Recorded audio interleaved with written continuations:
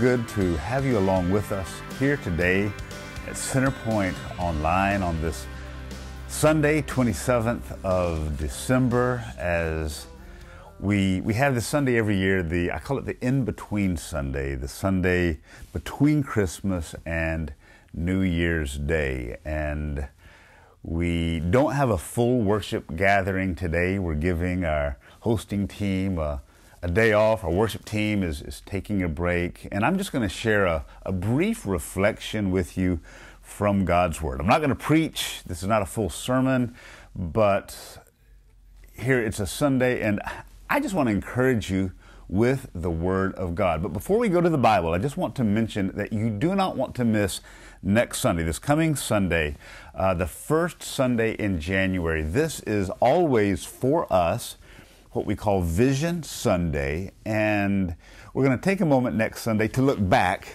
over this year 2020, but also to look into the future. We did a series earlier in the autumn called Great Faith for a Great Future, and I believe this.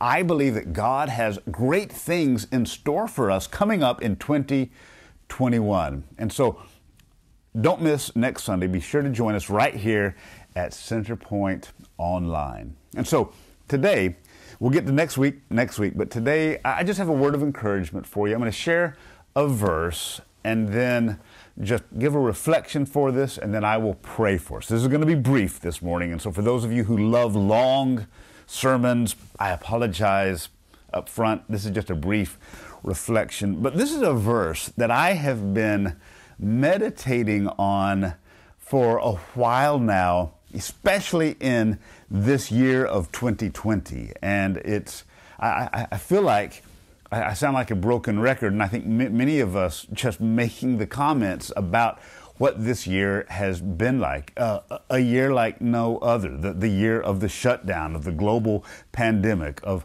lockdown and furloughs and coronavirus and stay-at-home orders and clustering and bubbles. And so it's been a different year. It's been a challenging year, and yet when we go to the Bible, we see some of the most faithful followers of Jesus. They walk through incredible difficulty. You know, sometimes we have this thought that the more spiritual we are, that we can move above struggle, move above discomfort, move above difficulty, and it's actually just the opposite. And so today I'm just going to read two verses from Paul's second letter to the Corinthians. Now, this is the church that Paul planted. City of Corinth is over there in Greece, and this is his second letter. The first letter that he wrote had some reasonably severe rebukes in it, and here he's writing back, and there's a very pastoral element. 2 Corinthians is Paul's most personal letter. He unveils his soul and reflects on a lot of his life circumstances, many of which were suffering. But this is how he starts the letter. I want you to listen to this, then I'm going to offer just a couple of reflections on this. 2 Corinthians chapter 1, verses 3 and 4. Blessed be the God and Father of our Lord Jesus Christ, the Father of mercies and God of all comfort, who comforts us in our affliction, so that we may be able to comfort those who are in any affliction with the comfort with which we ourselves are comforted by God. Now, there's so much packed into here. I promise I'm not going to preach, but just number one, notice how many times it uses the word comfort. If you didn't guess it, the word comfort, that is the key theme here. He starts by calling God the God of all comfort. Now, the word comfort here in the Greek is the same word that's used, the same root that's used for the Holy Spirit, who's called the Comforter. It's the Paraclete or Parakletos, and the God of all comfort. And that word in the Greek means the God who comes along beside, the God who is with us as we're walking through whatever it is that we're walking in. And so the Holy Spirit is God with us as we walk through the stuff of life. And here Paul is reminding these Corinthians that God, He's the God of all comfort. In other words, there's no dimension of comfort that is outside what God is able to provide. So how many times does Paul use the word comfort here? 1, 2, 3, 4, 5. 5 times in these 2 verses. There's a revelation about comfort that God wants us to get. Now, the reason we need comfort is because life's difficult, and especially this year has been for everyone in many different ways. We're reflecting during our Christmas season about the darkness of isolation, the darkness of uncertainty, the darkness of lack, the darkness of disappointment. And here, this is what he says. Number 1, God is the God of all comfort. And number 2, He comforts us, and the place that He comforts us is in our affliction. Now, thankfully, life is not only affliction. There are pockets, there are moments of joy, but in our affliction, that's where we need the comfort of God, and that's when God brings His comfort. Number 1, He comforts us in our affliction. Now look at the reason. He says, so that. Now when you see so that, He's giving us a reason for why He does what He does. God comforts us in our affliction so that we may be able to comfort those who are in any affliction. And so we receive comfort from God. And so lesson number 1 is learn how to receive God's comfort. And before we go, I'm going to give you 2 practical ways to get God's comfort. But then we receive this comfort. Then he says, so that we can comfort those who are in any affliction. And that is, we've been comforted. So look around for someone else who may be worse off than you. Yeah, your life has been hard and difficult and hellacious this year. Well, somebody else may have had an even more difficult year. You have something from God with which you can comfort them. But first, you've got to receive the comfort from God. And then he says, so that the comfort that we give, so that we may be able to comfort those who are in any affliction with the comfort with which we ourselves have been comforted by God. And so the picture here, very simply, God comforts us and we share that comfort with others. Now, very practically, the reflection, the revelation, how does God comfort us? And I just want to point these 2 ways. First of all, this word comfort, it is used in the psalm that we looked at on the first day of lockdown. I don't know if you can remember that, but back in March, we were in church over at Simpson Primary School on one Sunday. The Prime Minister announces lockdown, and then the next Sunday, in a week, we went from full in-person church to trying to figure out what online church is all about. And that first Sunday, we looked at Psalm 23.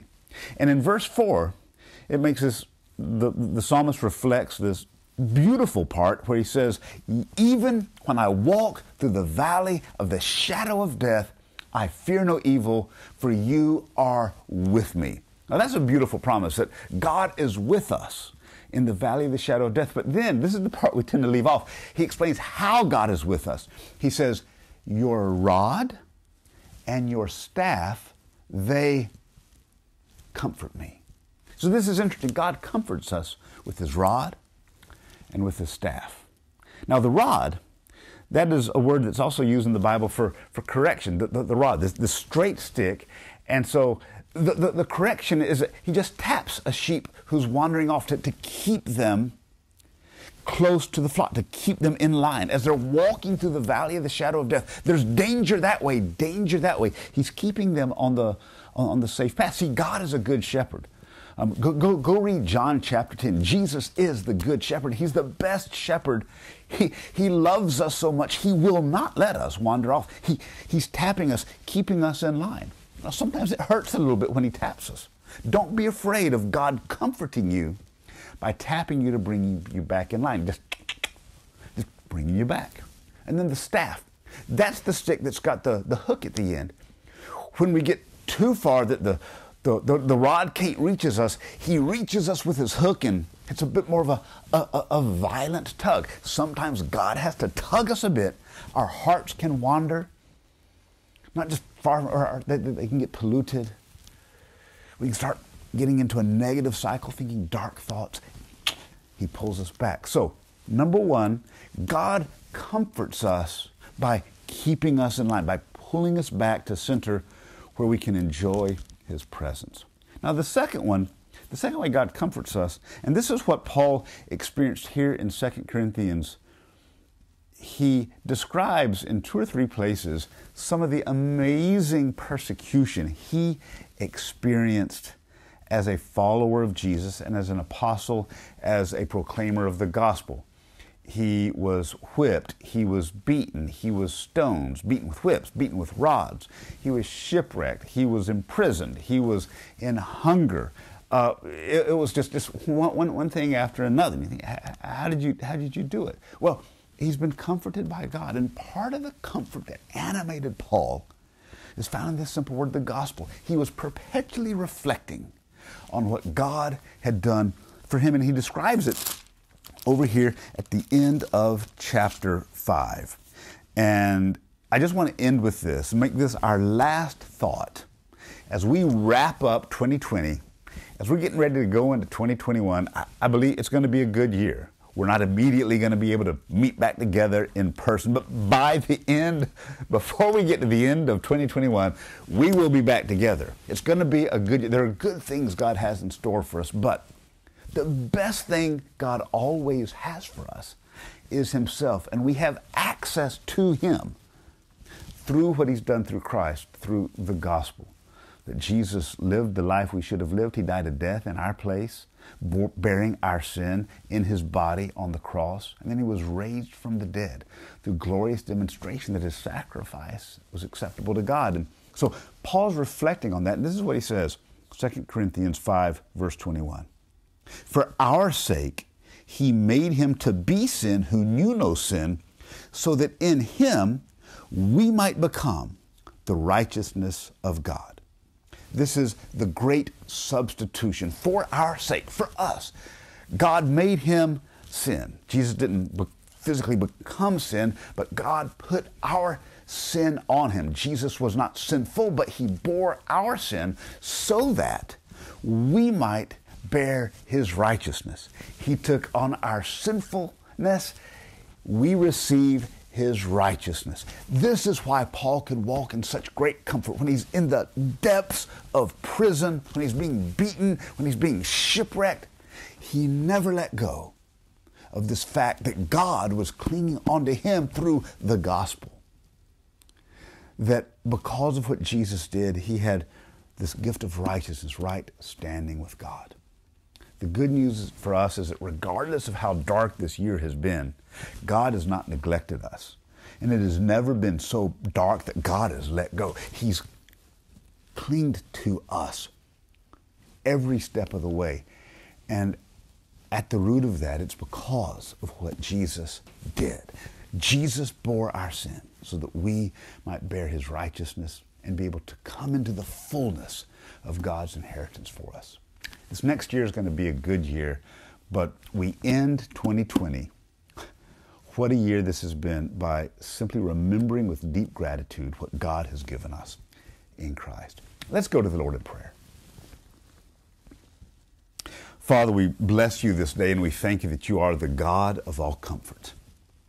Lord, You comfort us by being with us through the valley of the shadow of death, keeping us in line, keeping us close to You, not letting us wander off so that You can take us safely to the other side. Like Jesus said in John 10, no one can snatch your sheep out of Your hand. You keep us, and we make it through. But You also comfort us, O God, by this reflection in 2 Corinthians 5:21, that Jesus bore our sins on the cross, and because of that, we bear His righteousness. Lord, we thank You so much for what You've given us in Christ. Lord, we look back over this year, it's been so hard, and yet You have been so faithful. Lord, I pray that in our hearts and minds, as we think back to 2020, that the big thing is not how hard it was been, but how faithful You have been. And with that in mind, we look forward to this new year, oh God, believing that You do have great things in store for Your people. Lord, I pray for everyone who's watching. I pray that as we wrap up this year, You would bring Your comfort and Your blessing to every heart, oh God. You're a good God. You are the God of all comfort. For this we give You praise. In Jesus' name we pray. Amen.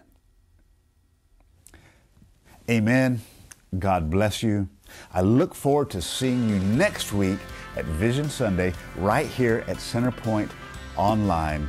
We'll be together in 2021.